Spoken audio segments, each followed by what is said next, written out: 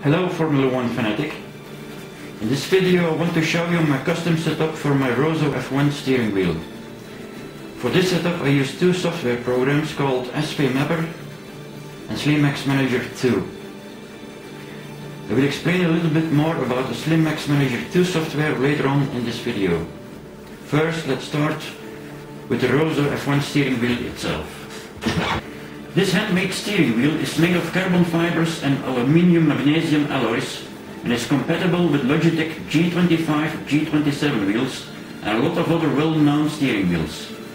The wheel features adjustable shift and clutch pedals, 12 buttons, 5 rotary switches with 12 positions, 2 thumb rotary encoders, and last but not least a multifunctional display called Sli-Pro.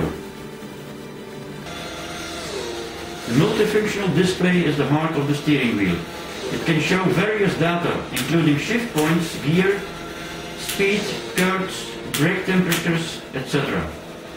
Furthermore, time info such as current lap time, best lap time, last lap time, sector times, session time, time differences between best and current lap, etc.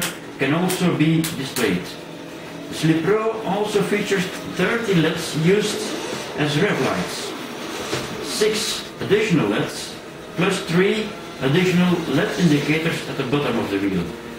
Additional LED indicators can be used for warning and various indications, as for example low fuel, DRS, optimal shift points, power, traction control, rev limits, etc.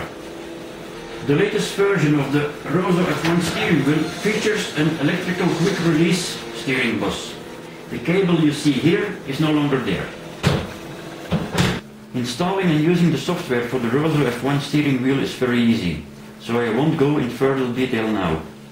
I will show you my custom setup for Codemasters F1 2012, which only shows you some of the possibilities. The Roso F1 steering wheel and the SliMaxManager II software can of course be used and customized with a lot of racing games. This video is made by using version 2.2.4 of the software.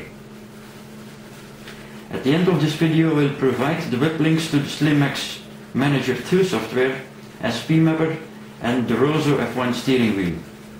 Please take note that I do not support or deliver any hardware or software that you have seen in this video. If you have questions, please contact the websites involved. An important issue for me was that I could play Codemasters F1 2012 by making only use of the pedals, buttons, rotary encoders and rotary switches on my steering wheel, so that no keyboard was needed. Let me show you my custom setup in detail.